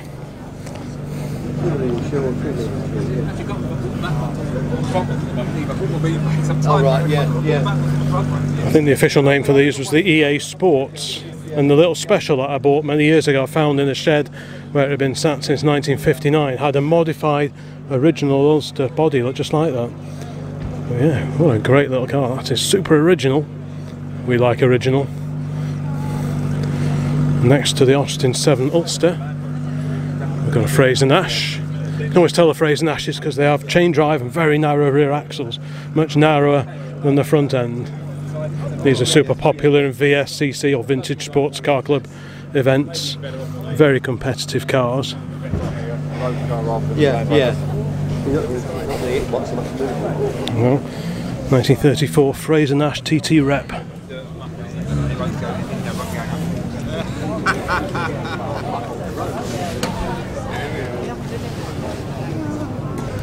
Next to the Fraser Nash we've got a very aristocratic looking Bugatti. I'm going to have to look at the cheat sheet to find out exactly what it is. It's a 1930 Bugatti Type 44. Produced January 1930.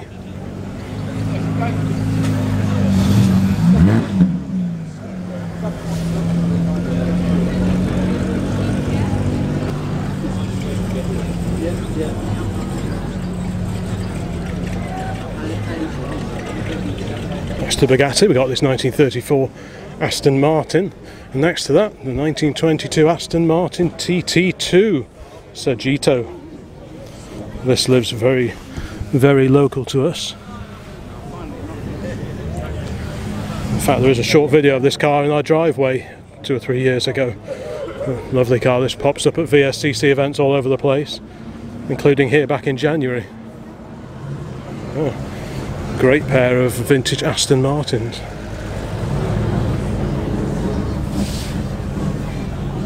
What an incredible lineup. We looked at some of the cars over there. We've got this one here too, which is a Mark II Ulster conversion, 1935. But yeah, what a great selection of old Astons.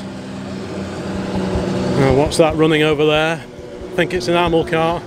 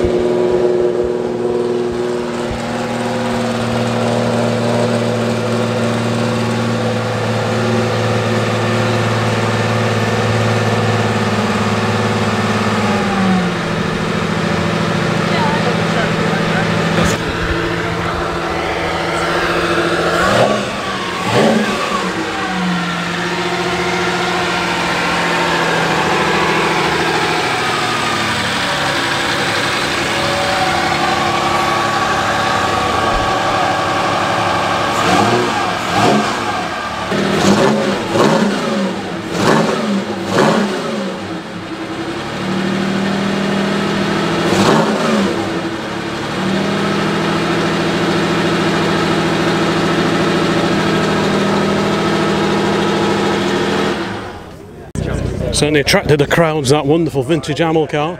Over here we've got an Alvis, big old Alvis there, Citroen traction of all. An Alvis Speed 20 Charlesworth Saloon, 1936. Another lovely car.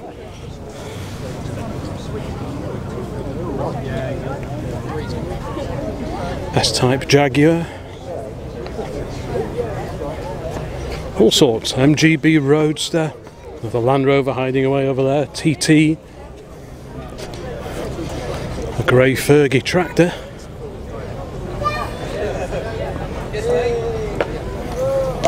and a Ford Model A, another Ford Model A, fantastic, this time a Tourer. We saw the four-door saloon before, and this is a much loved Tourer by the look of it, complete with Guinness bottle opener. Excellent. I don't think we've been round here before. Oof, oh wow, there's an A40 Sports over there. Let's go and have a look at that. The home of the Austin J40. I read about this somewhere.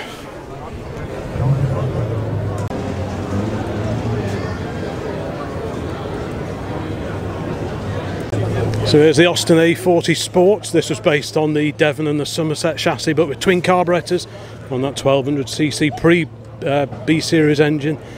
Yeah, aluminium body by Jensen, I think. Very nice too.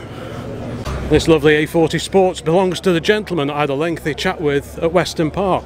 If you check out the Weston Park April 2023 video that I uploaded recently, you'll see his magnificent A90 drop-head coupe, and we had a long chat about it. And he demonstrated a power hood on it and so on. And yeah, that was great to see, and I didn't realise, but this is his A40 Sports.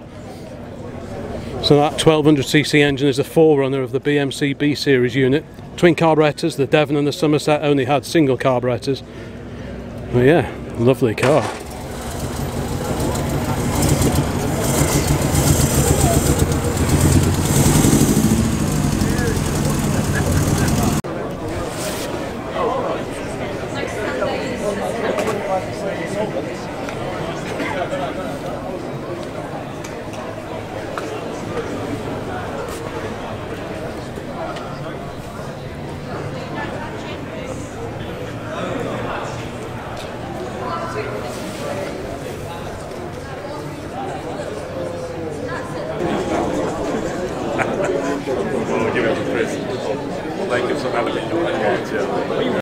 If you saw the video I did of the NEC recently, the Practical Classics Restoration Show at the NEC, you may well have seen probably this car, the NSU Sport Prinz.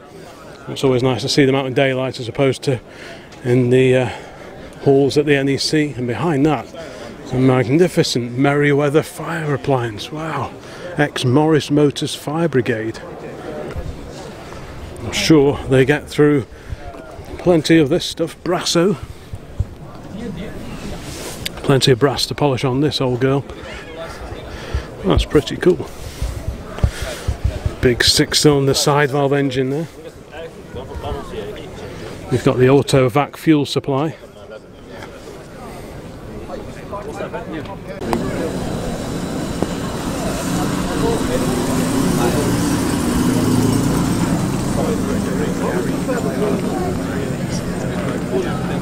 There's still quite a few cars we haven't seen yet.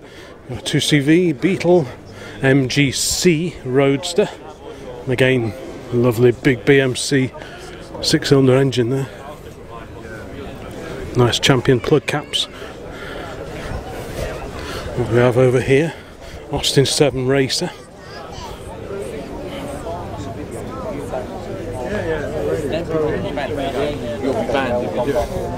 The remains of an Austin 7 saloon, which I'm sure at one point will be turned into another special. But you've got all the makings of a special there, even if the saloon body itself is beyond hope. It's looking pretty ropey, but I suppose it could be done. I've been resting in the barn for 30 years. Now they're going to restore me, so maybe it will be restored. Who knows? Bit of work going on this Morris Minor 1000.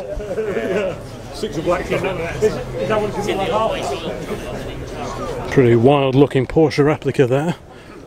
Another MGA fixed head. Very smart car indeed.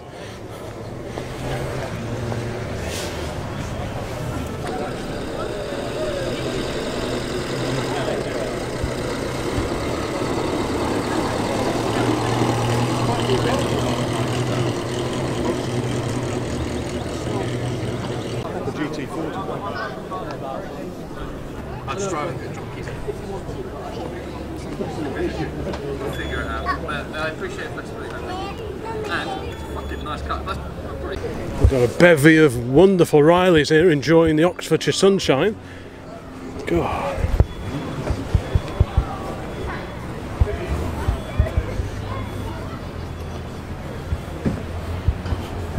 I think that's a Riley Sprite.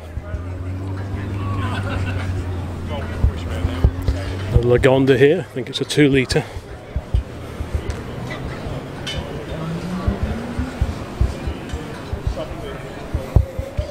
Another Sprite, Riley 12.4 Sprite.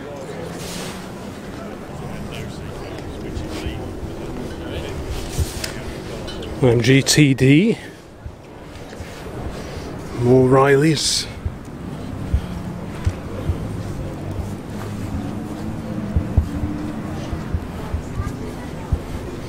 New Mustang.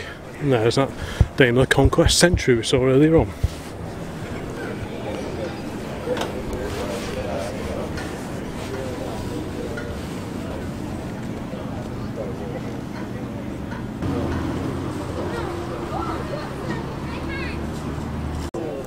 Over here we've got a Singer 9 Sports Tourer. Let's have a look at the information.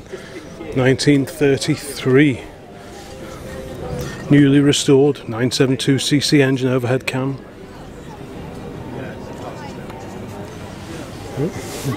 Very nice it is too. Next to that, an Austin 7 Special. And a Lotus Elise. Tucked away over here we've got a 2-door Vauxhall Chevette.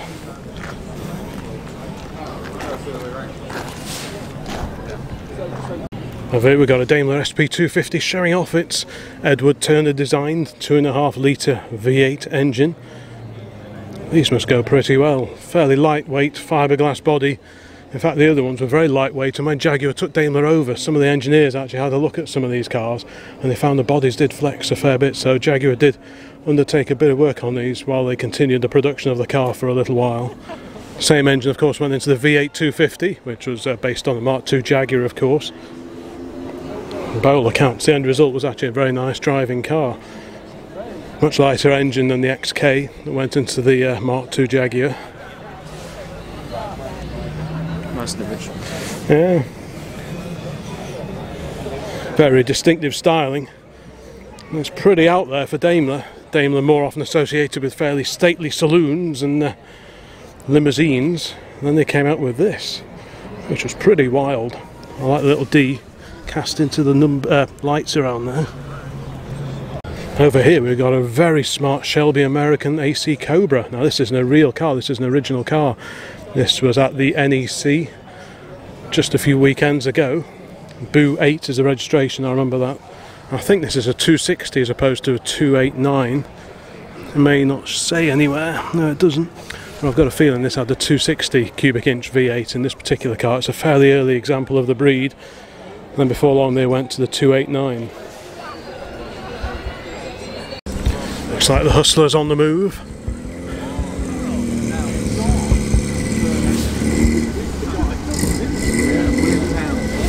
There's this little Lagonda behind it.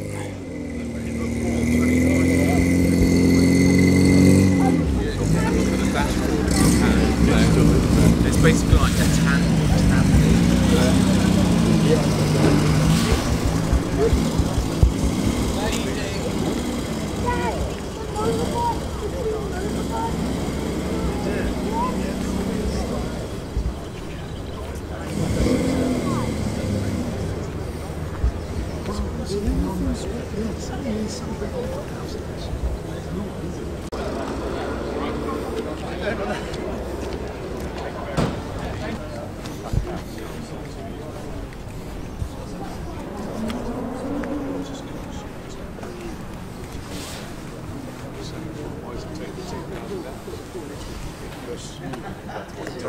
A certain Jensen 541, fiberglass bodied, big Austin engine, big Austin 6-cylinder engine. WXM 54. There we go, Jensen West Bromwich.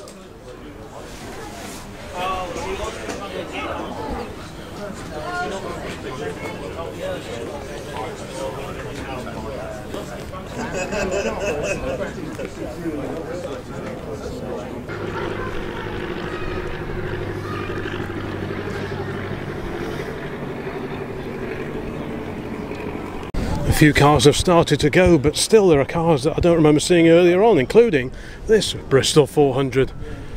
We saw the maroon one before, I think, but wow, look at that. That's a real eye-popping colour, that is. Such a sleek looking car. A Bristol 2 litre.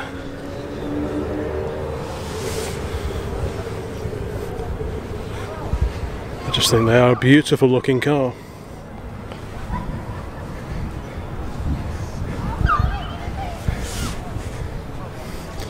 Got a converter in there for kilometres to miles an hour, so maybe a spot of Continental Touring is the order of the day for this particular example of Bristol's finest.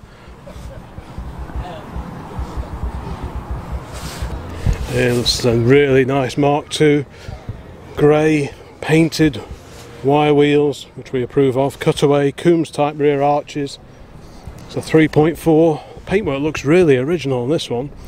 Nice old AA GB plate on the back there. None of this modern UK business.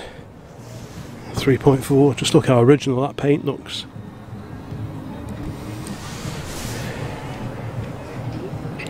There's a few period accoutrements in the back window. Let's have a quick look, of which we approve. We've got an old shell map, Southern England, and Johnson's Auto Kit first aid outfit.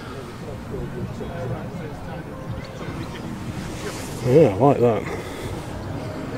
Really original looking paint, slightly faded, just a little bit dull.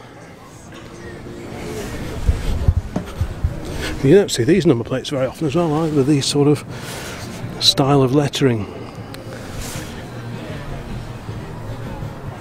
Yeah, it's a lovely original looking car, that is. If it has been restored, it was a long time ago. It's just mellowed beautifully, that has. Look at that, Butlins Car Club. Badge on the front there.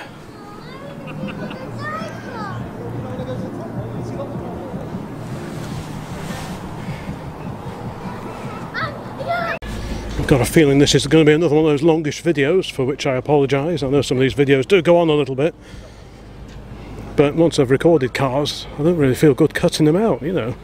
And like I said before, I apologise if anyone's got their car on display here today and we didn't manage to squeeze it into either of our videos.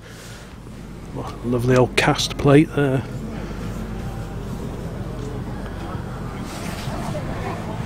Stunning old Rolls Royce. Not over polished or over restored, just slightly weathered. And it's just evolved to this point in time. Over the last 90, probably getting on for 100 years, I guess. Yes, yeah, that's it. You've got the axles over here, and the spring is all the way down to here. Big old leaf spring there wrapped up. Keep the dirt out. That's quite a car, isn't it? Just needs an old battery.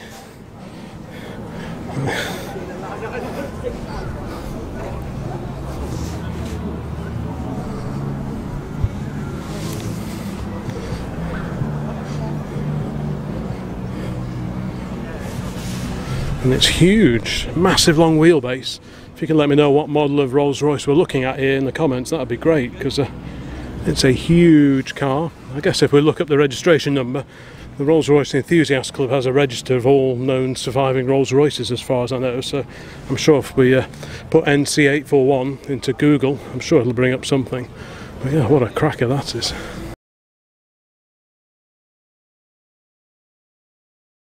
Right, well, we're going to head now towards the public car park area just to see if there's anything we've missed. A few cars are starting to disappear now. There are a few gaps here and there. These two Morrises are still here, which is good to see, and the Morris Cooper, of course, 3 Morrises in fact. But yeah, there are some cars starting to leave now, 1 or 2 gaps just here and there.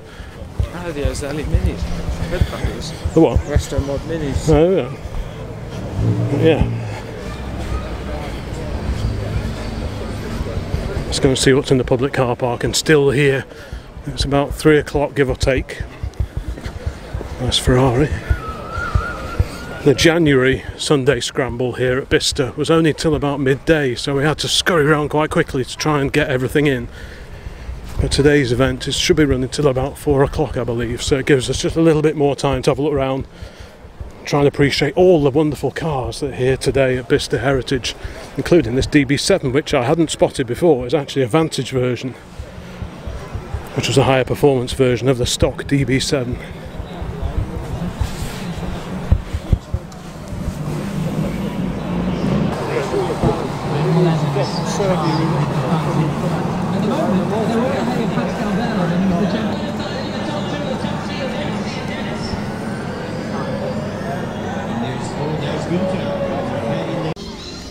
Here's an interesting one. Someone's made a pickup out of a 100E van.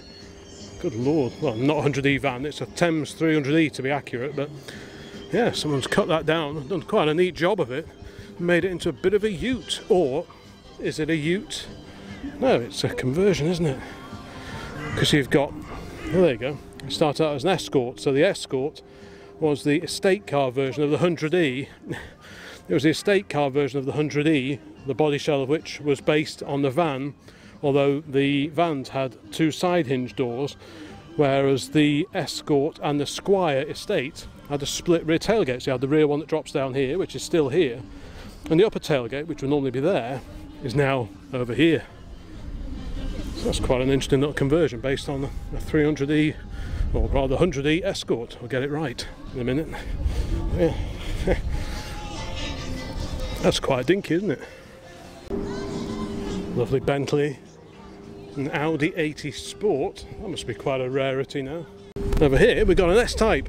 So we saw earlier on that Jaguar 420, which was sort of the revised version of the S-Type, but this is the original S-Type on the C-plate, 1965. Morgan driving past over there.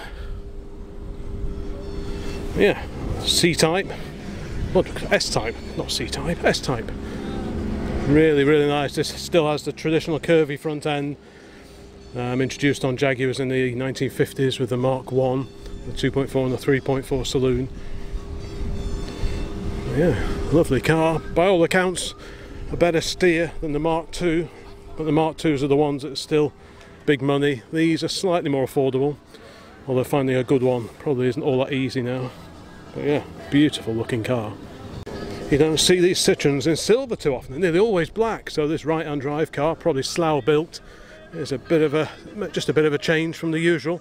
But yeah, I really like that. Very smart indeed. It's like a silver sort of metallic. Is that the original colour? I guess it could well be.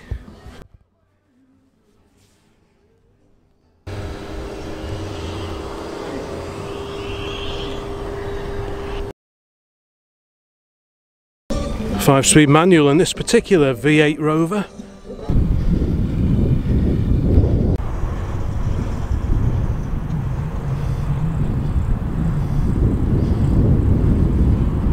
Well, I think we're going to head off as well. The parking area, the forward parking area is all but clear now, so I think it's time for us to start making tracks for homewards. Anyway, I appreciate this was the longest video, so thanks for sticking with it. Hope it was of interest. If you've got any comments on the video, please pop a note below the video, and it's always interesting to see what you think about the cars that feature in these videos. Please like and subscribe, and there'll be many more videos along very soon. So bye for now.